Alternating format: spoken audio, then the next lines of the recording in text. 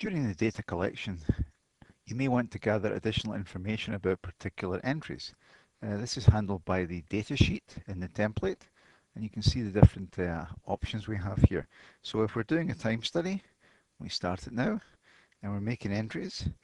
And let's say the operator is packing the item up here, and we want to add additional characteristics about that.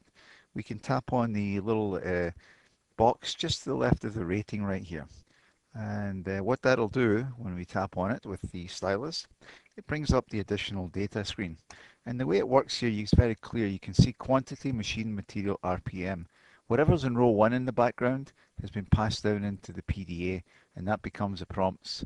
The available options are these selections that you can see here. So for instance, look at the machine here where it says turn, board, drill, etc. If I tap on this little option right here where there's more data, here you see the different options. So whatever is in the starting in row 2 is in the drop down, becomes available to you here to make selections from. You just tap on the item you want and it's automatically inserted in here. Same with material and so forth, all the different materials you can have, the RPMs and the quantity and all this good stuff, right? So anything you have here that you can customize for your own particular needs, you can do here. Other ways you can do it, you can tap in here. This field has been defined as being a numeric field. When I touch it, that numeric is a keyword. It automatically pops up the keypad here when I can make my entries in here. So say there was 12 of them here, and that would be the end of that entry there. Also notes, you know the kind of things that happen when you go out to take a time study. So why not predefine some standard notes? And that's what we have right here, these standard notes.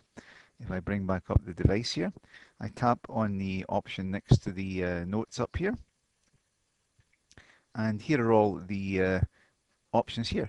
So again, you can have up to 40 different options right here. You can just make a selection of your item and it puts it right in there for you. This is how you gather additional information relating to the time study, a particular observation in the time study you're dealing with. Now, when you've made the entry, notice back on the main entry screen, the little black square turns black here, indicating that there's data in here. And that's your visual clue that you've added additional data to that particular item here.